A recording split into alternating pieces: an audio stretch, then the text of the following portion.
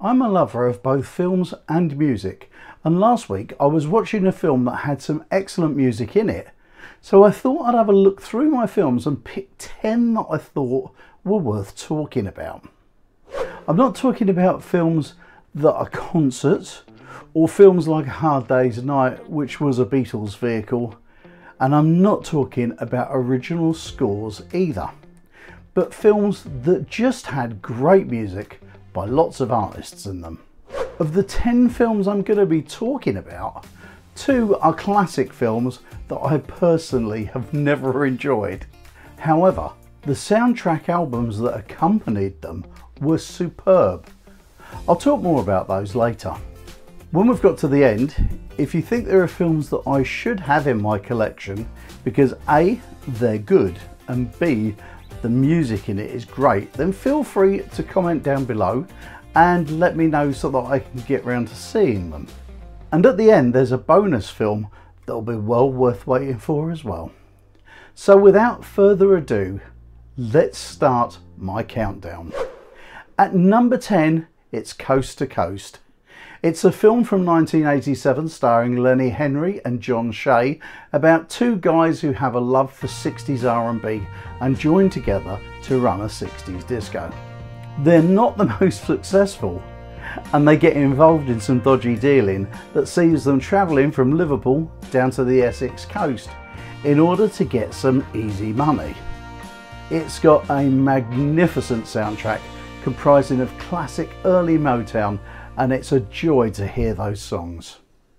I remember seeing it when it came out and recorded it onto VHS tape, and then at some stage later I transferred it to DVD.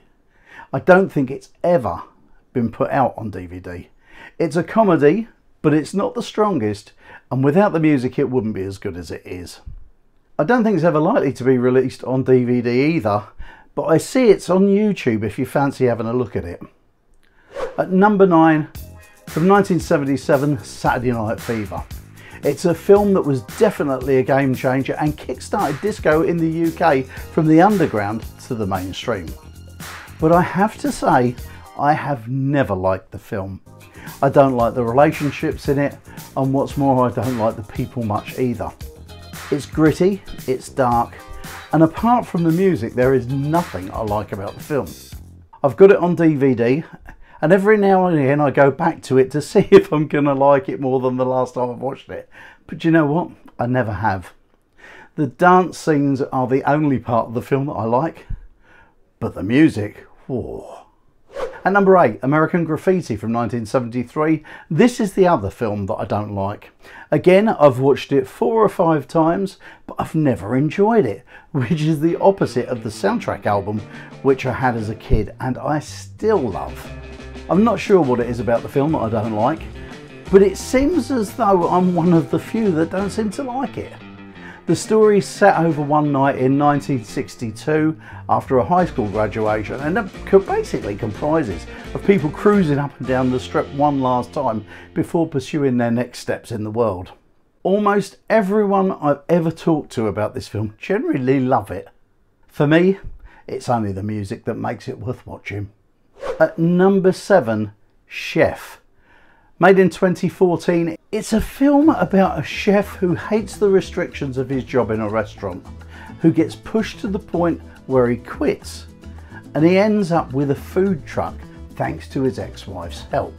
It's a story about him building a relationship with his young son whilst bringing his food truck from Miami back across the country. Ably helped by his best friend and his son's prowess on social media, they have a successful trip, making some good money along the way.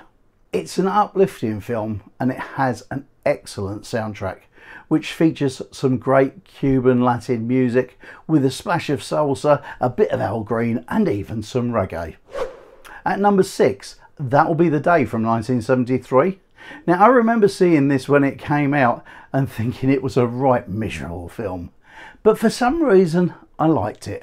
Perhaps it was because it had Ringo Starr, Billy Fury and Keith Moon in it, as well as David Essex. It's a film about Jim McClane, abandoned by his father at an early age, and although he's quite intelligent, he's a bit like his father, and he doesn't take his school exams, leaves home and basically drifts from job to job. It tracks his life through those jobs, and by the end he thinks he might like to try his luck in a band. The film ends leaving you feeling like the whole story hasn't been told, and it hasn't. There's a follow-up film called Stardust that continues the story. Although the film is a bit dark, it's a film crammed with excellent music from the classic days of rock and roll. When the film came out, it was accompanied by a double album of hits and songs from the film, which I bought at the time and I still have. At number 5, Good Morning Vietnam from 1987. It's a comedy with a bit of a heart.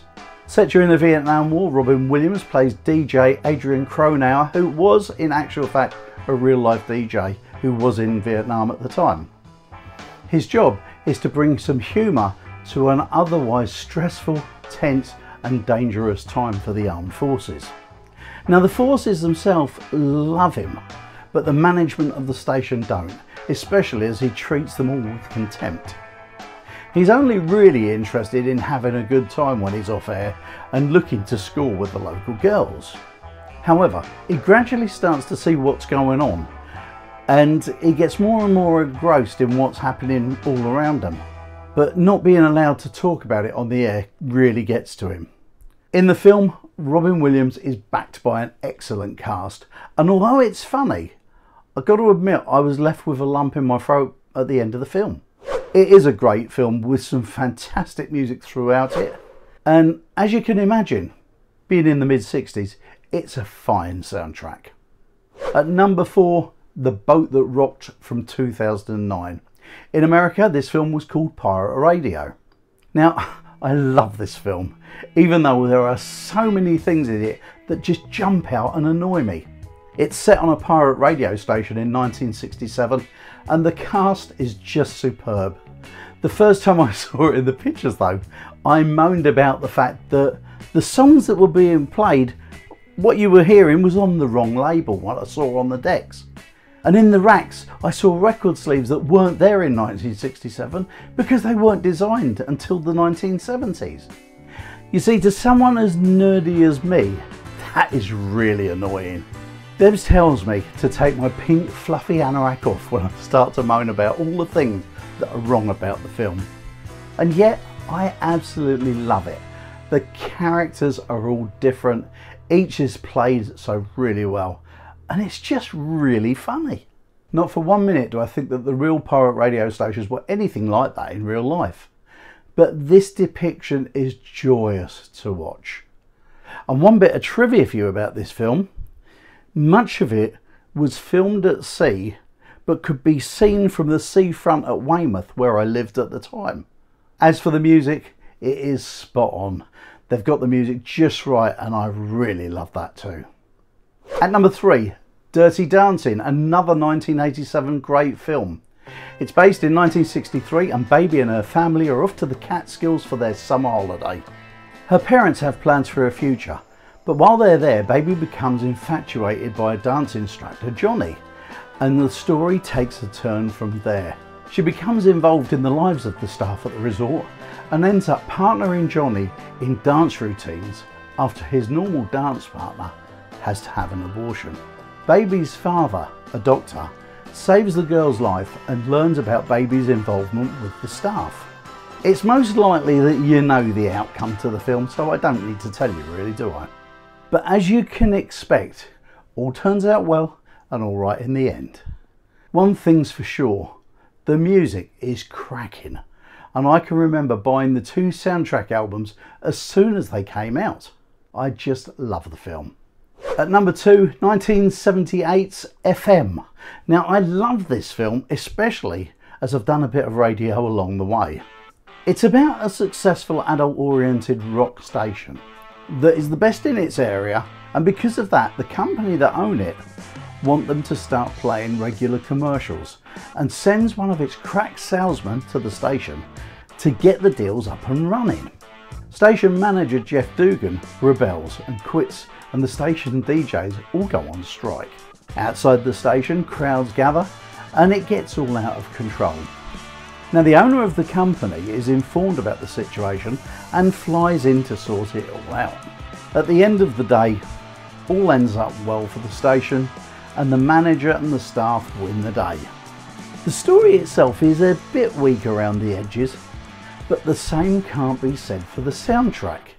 With music from the likes of Steely Dan, the Doobie Brothers, the Eagles, Linda Ronstadt and many more, the soundtrack is well worth watching the film for. And so we come to my favourite of the bunch, and it's the only soundtrack in my top 10 that features the stars of the film. It's Grease from 1978. It's one of my top 3 films of all time. I just love the joy in the film. As opposed to American Graffiti, this is a much more humorous depiction of the high school kids, even if all of them were headed towards 30 in real life. You know the story. Boy meets girl, spends the summer with her and they fall in love. She's new in the town and she joins Rydell High School, where she tells the Pink Ladies gang about the boy she met in the summer.